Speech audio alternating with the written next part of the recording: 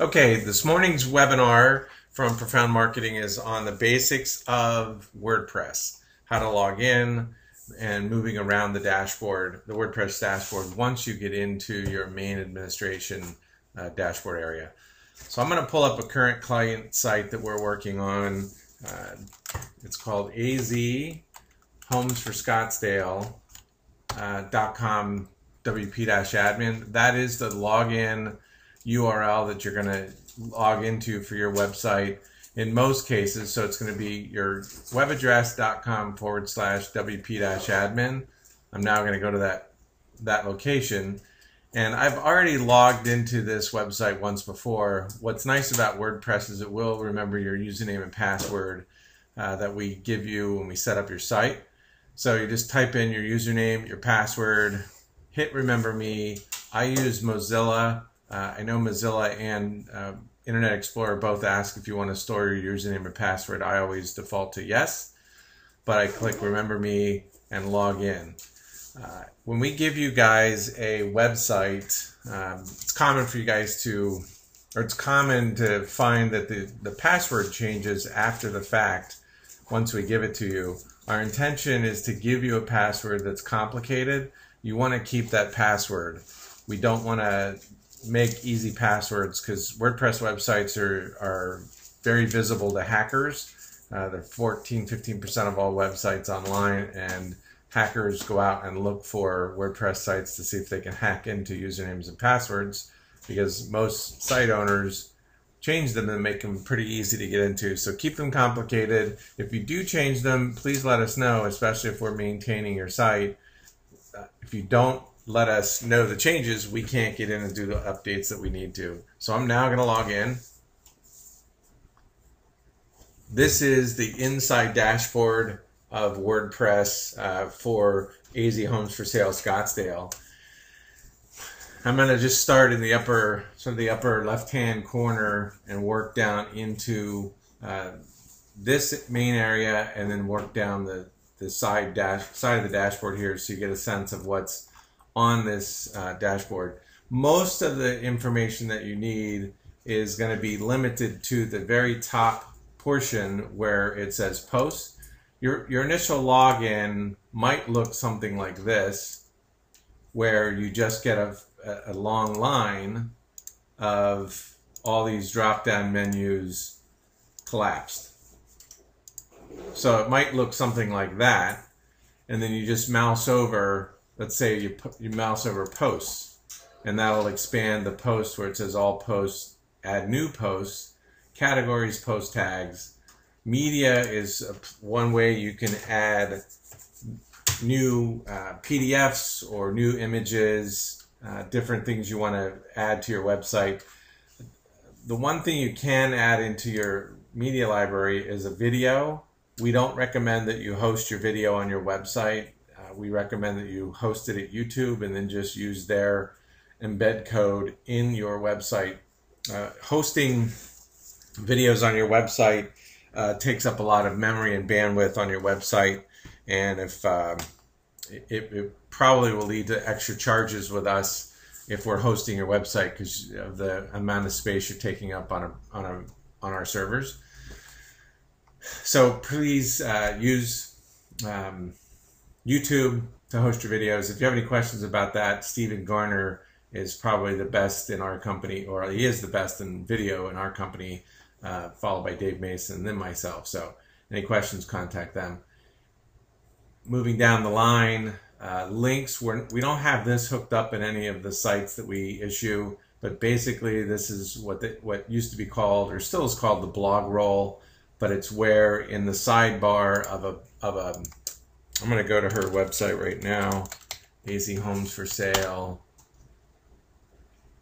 and here is a sidebar, and in the past it was very common to have a list of links that would just say blog roll, and then it would be outbound links to friends, to resources, to all kinds of things. We long ago stopped putting these on websites because they really hurt your website for the most part, because it gives away a lot of linking juice that when you give away link juice, it actually takes your website down in ranking. So we don't encourage them. It's okay to give away links, just not massive quantities of them. So back into her dashboard. Moving down, so I'm going to close up the links. I'm also going to close up the media. We're not going to get into that at the moment, but I will open up pages. And this is where I'll open up pages and see what it looks so you see what the pages dashboard looks like. Now this is every page on her website.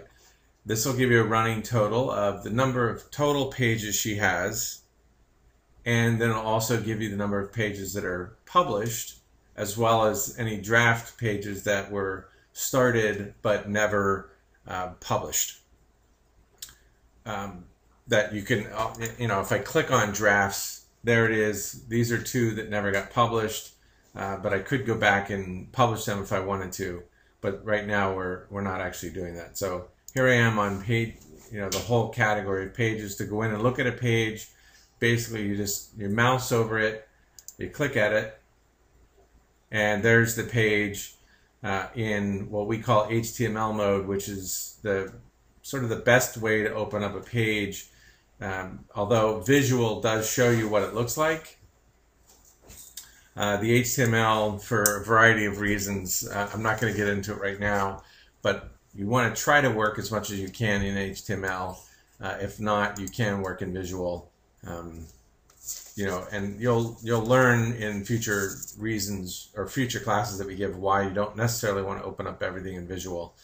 But for the meantime, this is what a page looks like once it's been entered in, and it's sitting here, on her site in the dashboard, ready for edits, etc.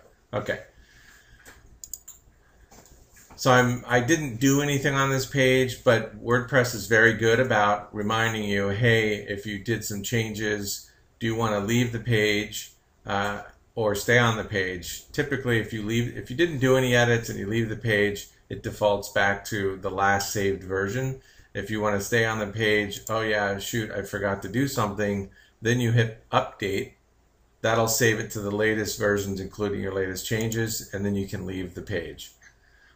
So I'm going to now leave, and boom, it tells me I can leave. All right. Next is comments. Very common questions we get about comments. As your website gets out there and you start blogging more and more, you're going to get comments. And comments are, most of the comments you're going to get are spam. Again, hackers are out there trolling the internet for websites, and what really is going on is they're looking for backlinks. So they're coming out doing what we call comment spam, and they're going by WordPress websites or blogs, and they're sticking in, BS comments, and hopefully they're looking for an author or for a website owner who doesn't know how to manage their website. They get excited because there's a comment, they approve the comment, and then they've just given a backlink to somebody who's spammed their site. So you have to really pay attention to your comments as they come in. You'll learn them over time, which ones are worth publishing and which ones are not. And it's good to get comments. So if you're sending your website out to a list of your clients, have them go in and make some comments on your website so that you can then approve those comments. Those help your website rank. And you do want to pay attention to the comments you do get, so if there are valid comments, you go ahead and approve them and interact, respond back to the person who's commenting on your site if it's a legitimate comment. Most of you will be installing what we call Gravity Forms, which is a very powerful forms plugin, which gives you a wide variety of options for different types of landing pages, and you want to do some lead capture. So on here she has edit forms, and she's got a great deal of different forms on her site that she has attached to different pages, and you can see she's had a ton of people look at her Contact Ivy Capo real estate with 6 entries. She's had what is my home worth, and you can actually click in and look at the entries of who contacted you, in the future, or after they've contacted you. You can come in here and look at who's contacted her or contacted you through the different forms that you have on your website. So very powerful. We have actually some training on using Gravity Forms, and we will be revisiting it in a new video shortly.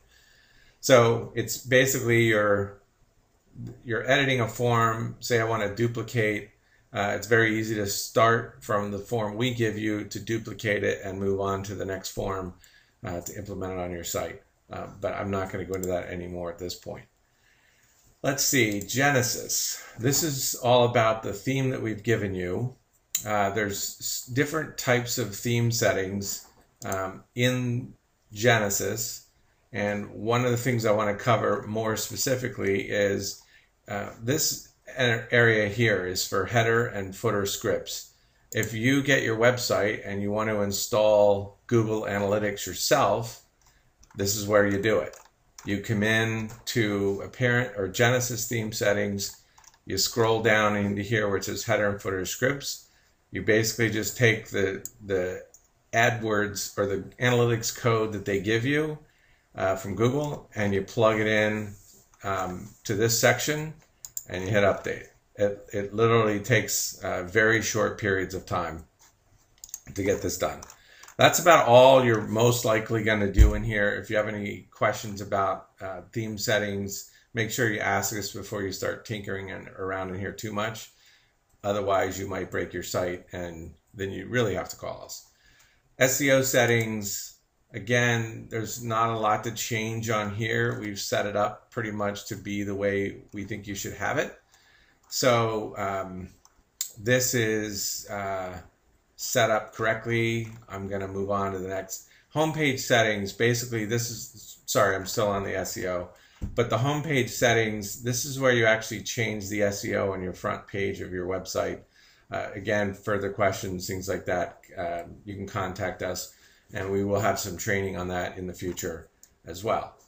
Let's see. That's it for the Genesis block. Now I'm going to jump into the appearance block. And here you'll see themes. So I'll just click that to show you. And what this shows you is there, you can change the look and feel of your website by changing the theme. This is what WordPress